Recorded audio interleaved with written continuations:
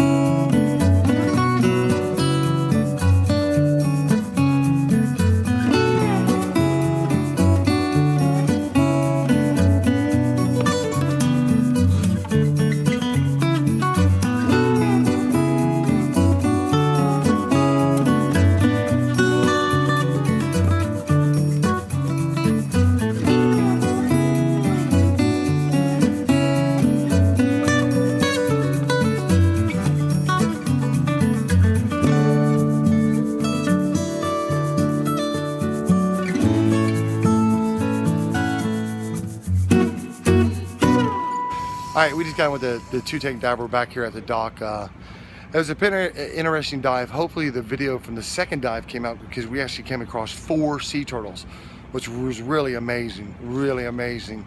It was a pretty good dive. There's some highs and lows to it, but I would say do it again. But let's go ahead and do a review right now on it. All right, a certified two-tank dive in Roatan, Honduras. It was $109, basically $110 per person here. It was a really, really cool dive. The only downside was our dive master was not that good. He left the group a lot.